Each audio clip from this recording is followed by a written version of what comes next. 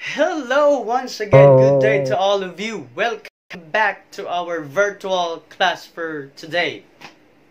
Right, so I hope that all of you are okay. Are you okay? Great, are you ready? Now let's get started.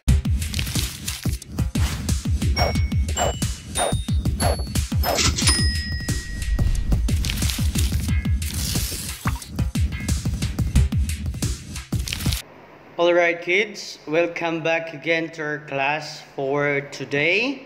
Have a nice day to all, and would like to welcome you once again to our virtual classroom. Alright, so the topic that we talked about last time was the uses of living things part 2, specifically the uses of plants. Okay, the title of our topic for today is Plant Needs.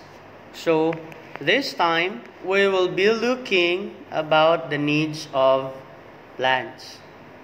Before we go on, I will be giving you our virtual classroom rules in order for us to maintain a good atmosphere as the discussion will go on. Number 1, the same thing. Be a good listener. So you have to listen every time and then follow directions. Number 3, finish the video till the end. So those are the things that you have to instill it in your mind. Okay. Here are our vocabulary for today. And if you cannot understand, you can ask your parents or you can translate it in Google. Here, plant. Alright, number 2 or the second, we have need. Number 3 or the third one is light. Then the fourth, we have water. And the fifth, we have nutrients.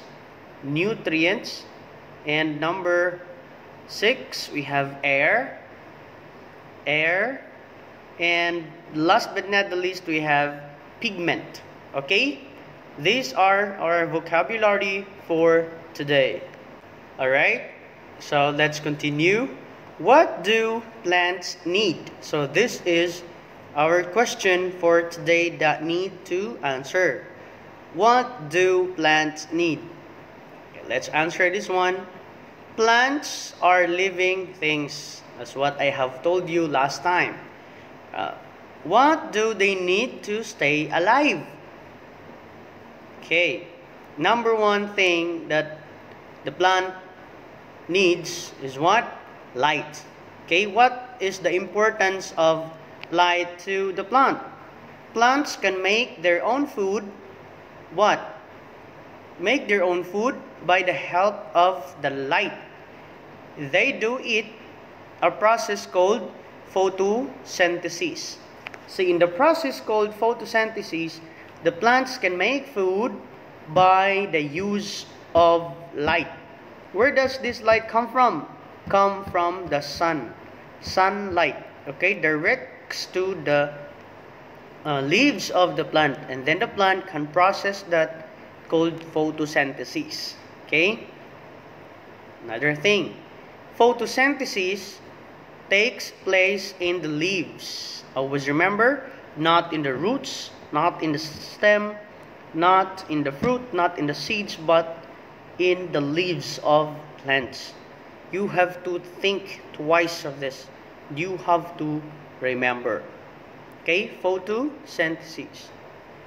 Leaves contain chlorophyll, which uses light to make food.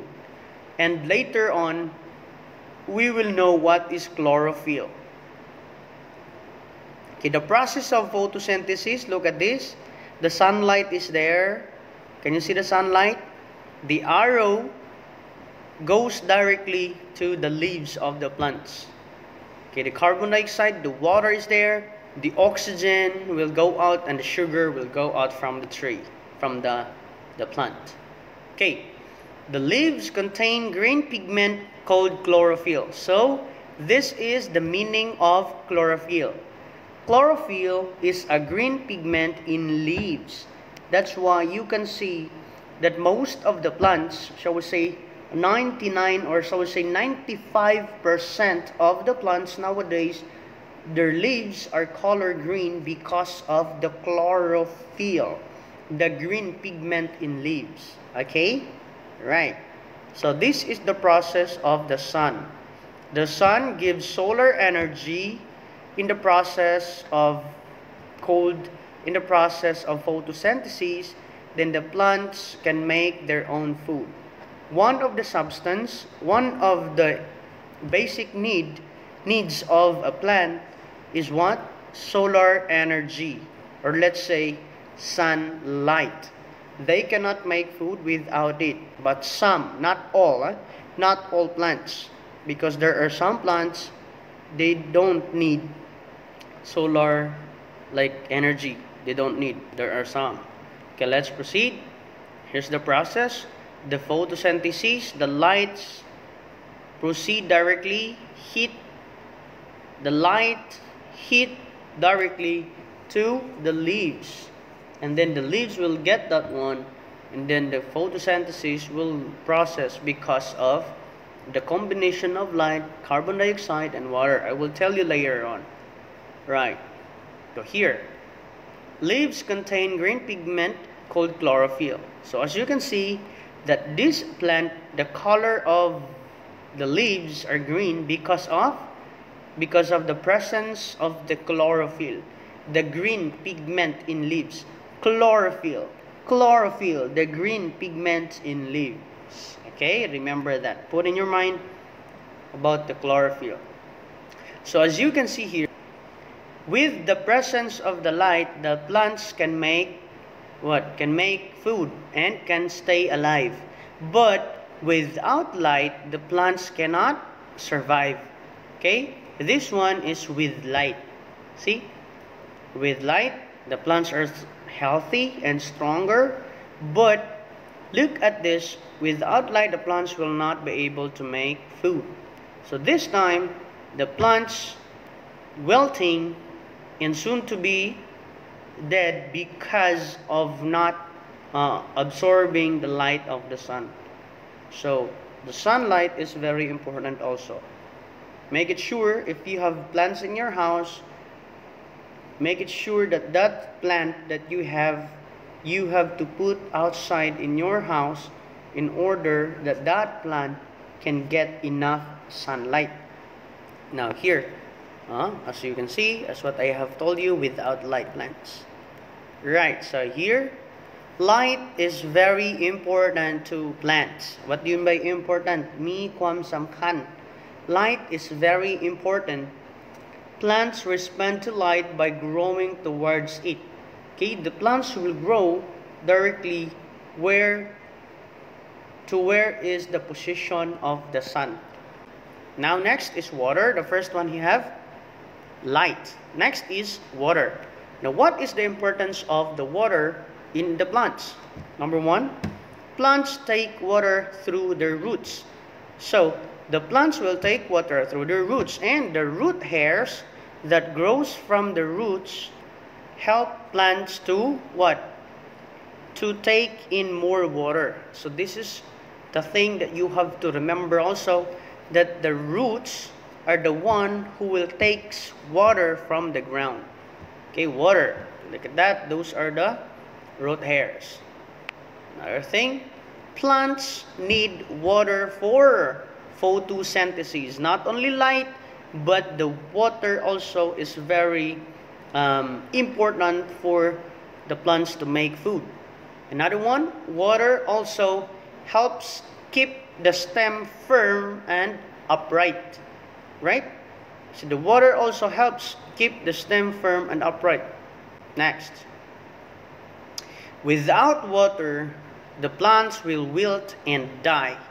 Wilt and die. Okay? Look at this. Plants can get water from the rain. These plants are dying. What is the reason? What is the reason? Can you answer this? Great. The only reason that this plant is dying because there is no water that they absorb already. Plants are living things. They need water also as what we need. The same because they are living things. Okay? Look at this. This picture shows that the plant is wilting because there is no water in it.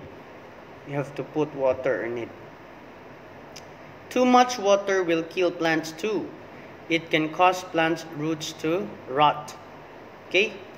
If you put too much water, so it's dangerous also for the plants. The same with us. If you're going to drink lots of water, it's more than 12 glasses or 8 glasses a day. That's not good also. The effect is not good.